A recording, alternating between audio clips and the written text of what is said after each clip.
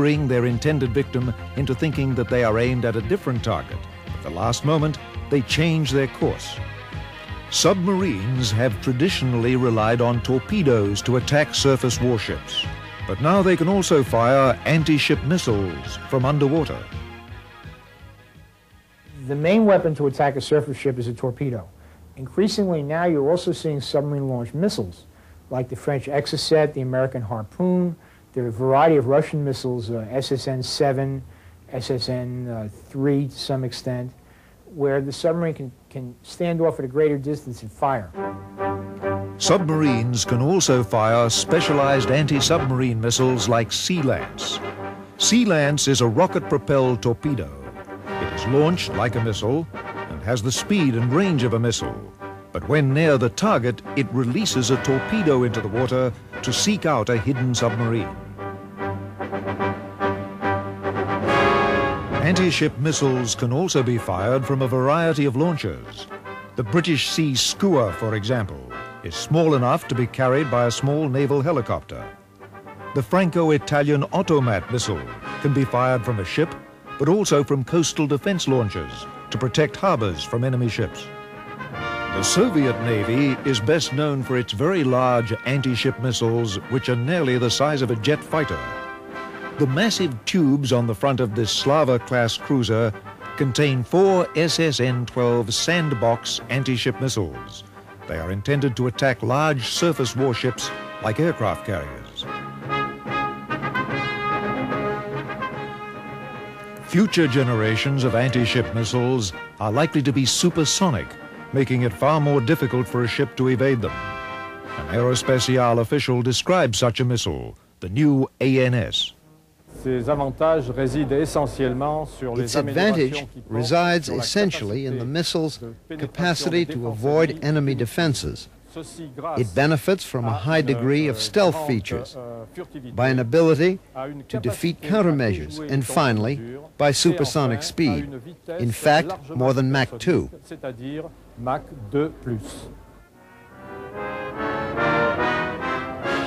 Naval missiles can also be used to attack land targets.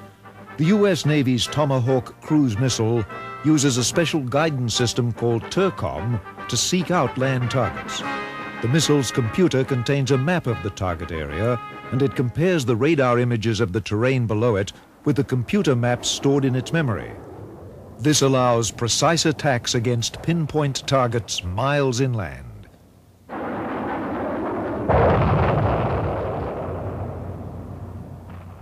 These targets can also be attacked with special submunition warheads, which scatter a large number of small bomblets over a wide target area.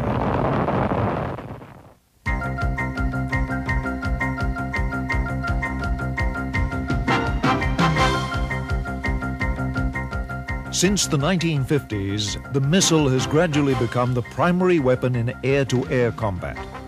Undoubtedly, the most successful dogfighting missile in history has been the AIM-9 Sidewinder.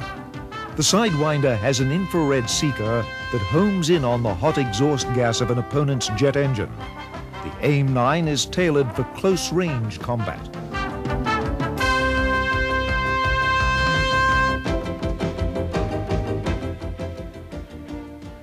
In the dogfight mode, they designed the AIM-9 missile, which gives it a quicker launch, a faster acceleration. It's a much quicker missile to get to the threat. Therefore, in a shorter range dogfight arena, you want to have that missile which has the capability to get to them as fast as possible and kill the adversary quicker. The capability of the Sidewinder has improved through time due to its new and more sensitive heat-seeking guidance. With early Sidewinders, the pilot had to maneuver onto the tail of an opponent, where the hot exhaust gas of the engine was most obvious. New versions of the Sidewinder, like the AIM-9M, are so sensitive that they can lock onto the heat generated along the forward edge of a fighter by air friction. The early version of the Sidewinder was basically a stern aspect where you had to shoot from dead six at the target, almost straight and level. We've evolved now into the later types, later generations of missiles, the AIM-9LM, and so on and so forth, that have a very good maneuvering capability. They have very good infrared discrimination. You can shoot at much different angles, up to and sometimes including almost head-on. If I were up against that kind of missile, I would sure handle my tactics a lot different than against an earlier generation AIM-9.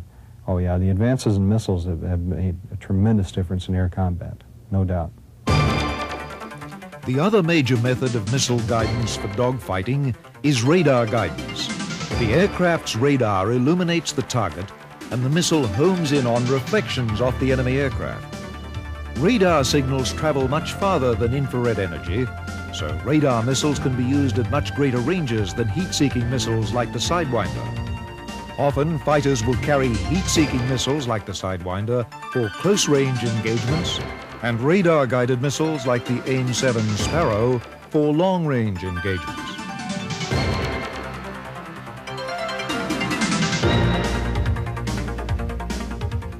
The F-15 carries 3 types of weapons. We carry 4 radar missiles, the AIM-7.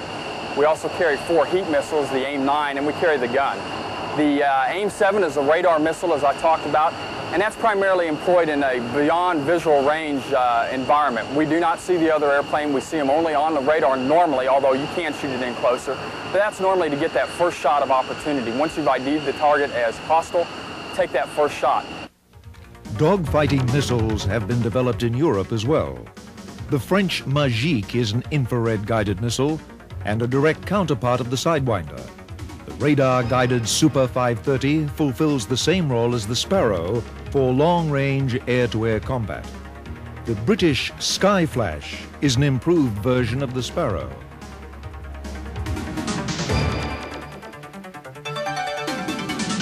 The most powerful air-to-air missile now in service is the U.S. Navy's Phoenix missile. The Phoenix has double the range of the Sparrow missile, over 125 miles.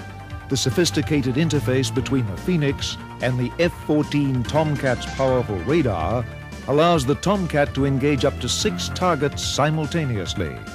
In the future, these features will be found in smaller missiles, like the new AMRAAM.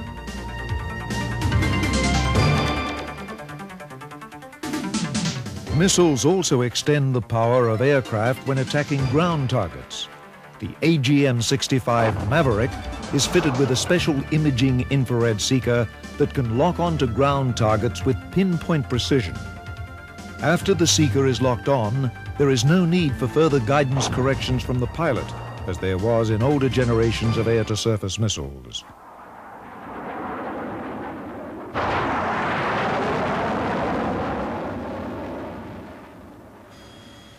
Attack aircraft are threatened by new advances in anti-aircraft missiles. To avoid these defenses, new missiles are being developed which can be pre-programmed to avoid enemy missile sites. A good example of this type is the new Matra Apache. The attack aircraft can fire the missile from outside the range of enemy anti-aircraft defenses. The missile flies itself to the target area. The Apache can attack different types of targets depending on its weapon load. Enemy airfields are a particularly important target and can be attacked using runway cratering munitions. Tank formations can be attacked using special submunitions.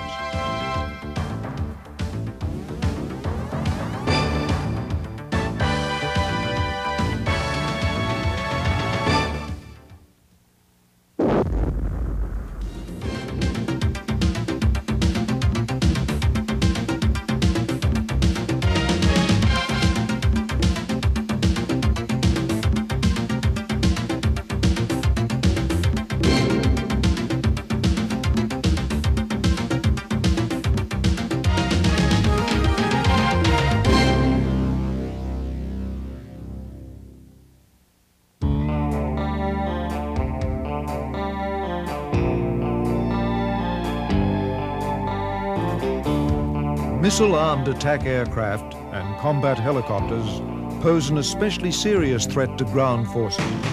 Not surprisingly, armies have turned to missiles to defend themselves against the air threat.